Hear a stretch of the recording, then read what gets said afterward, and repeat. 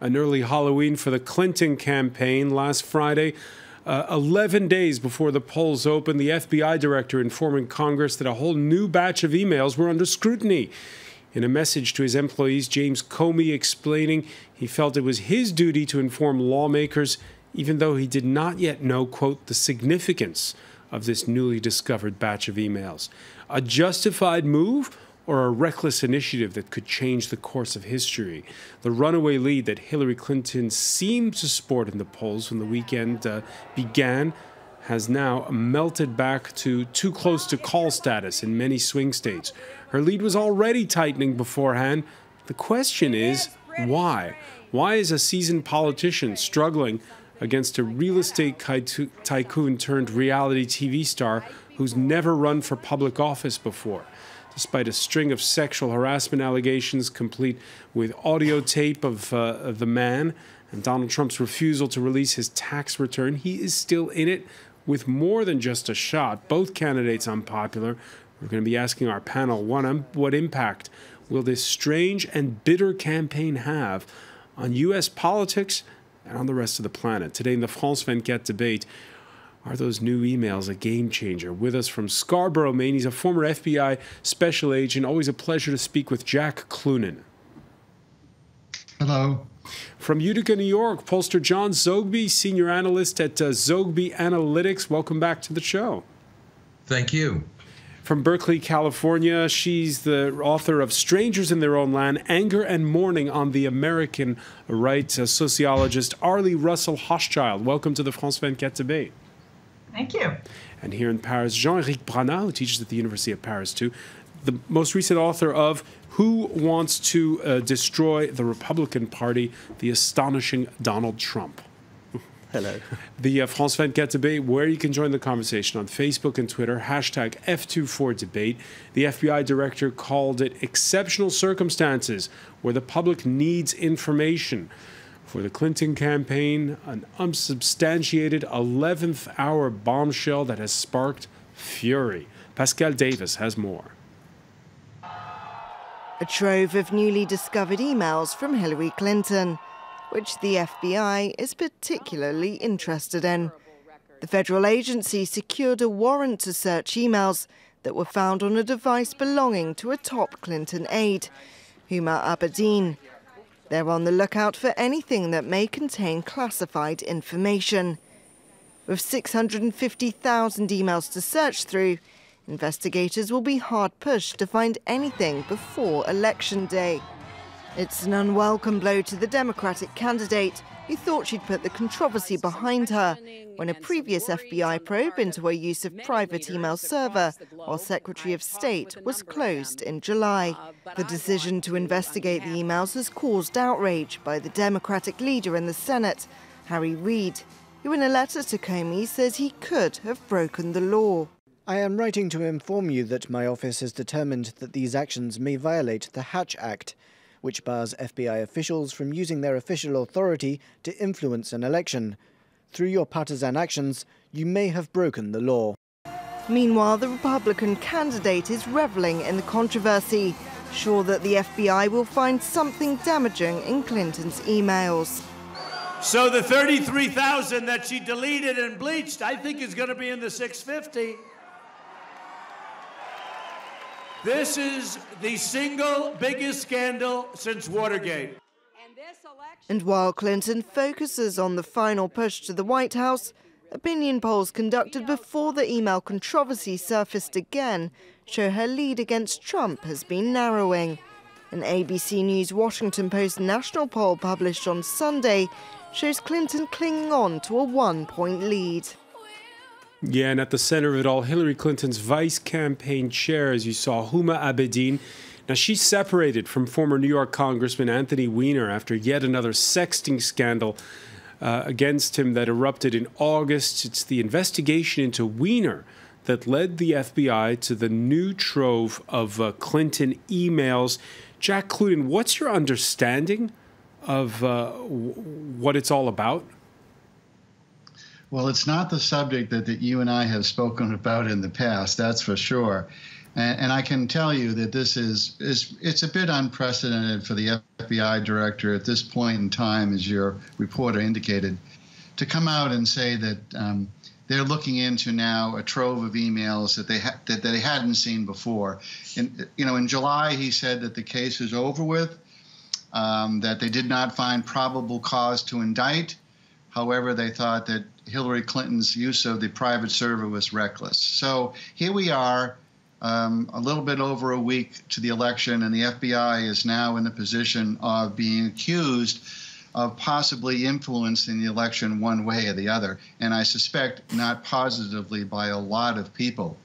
It's not particularly unprecedented for the FBI to get involved in situations such like this, but what I think is unusual is the timing.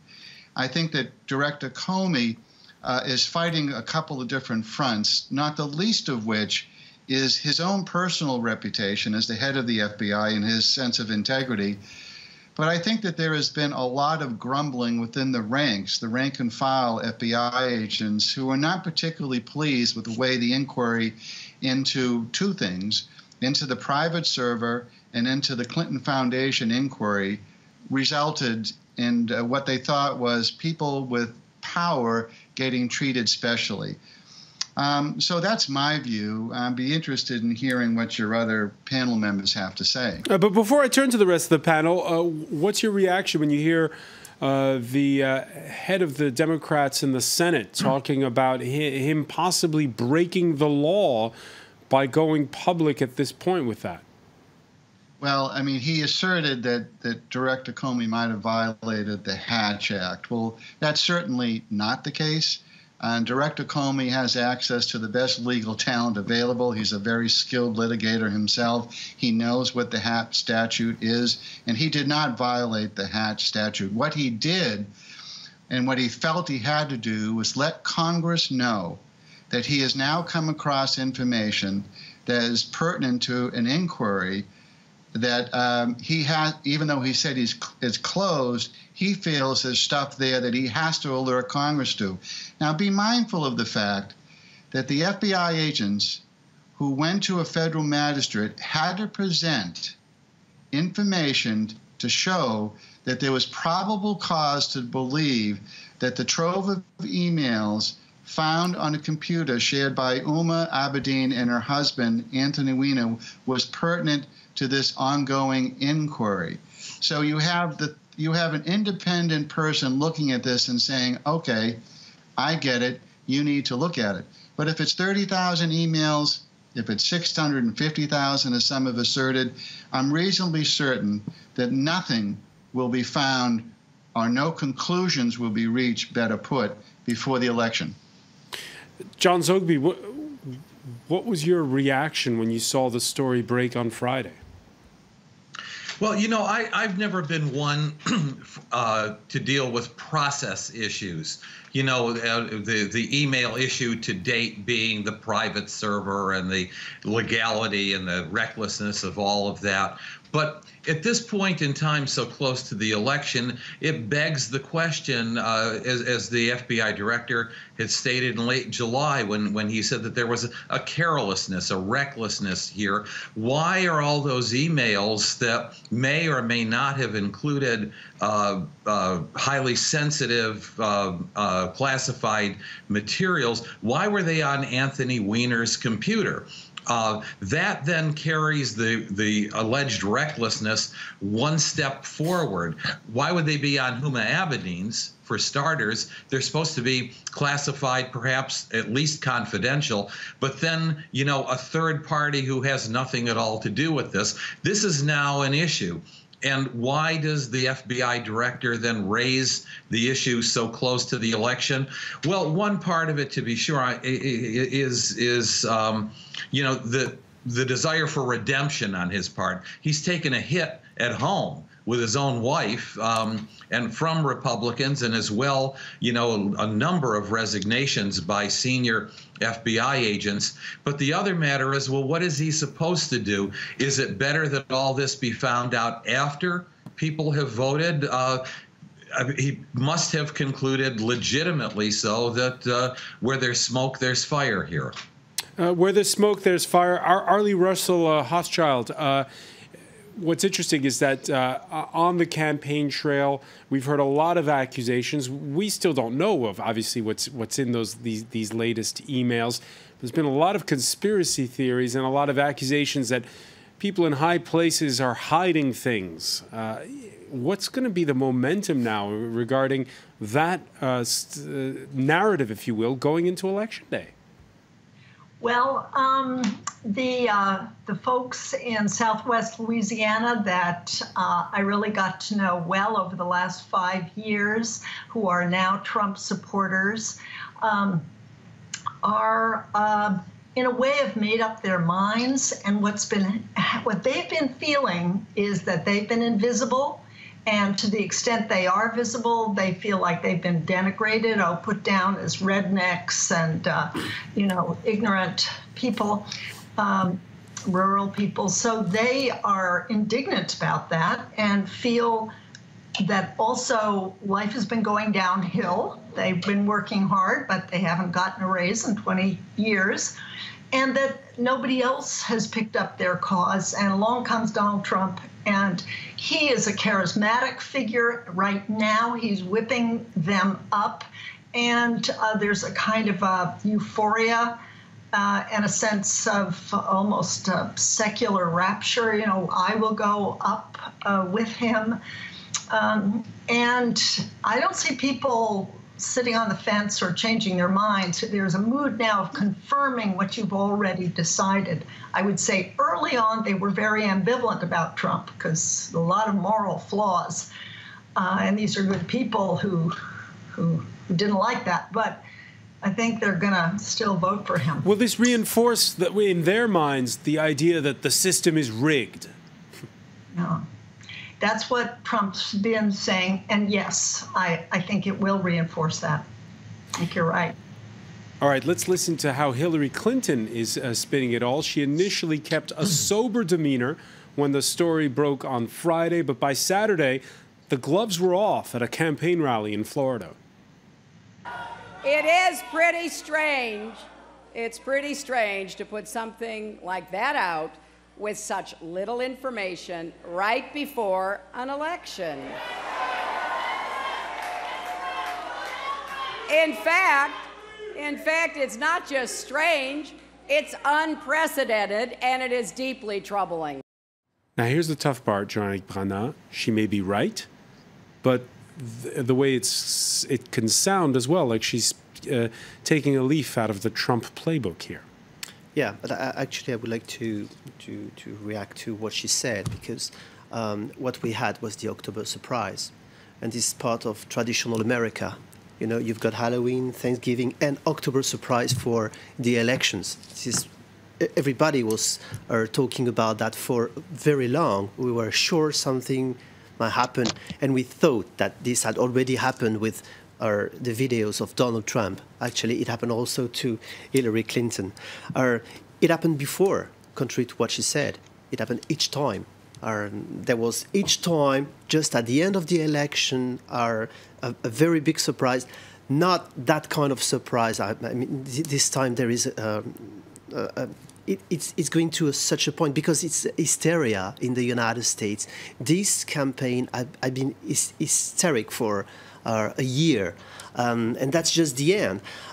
When you ask your correspondent or the sociologist, sorry, I don't remember her name. Arlie Russell Hochschild. If the election is rigged or not, she said, "I'm afraid it is."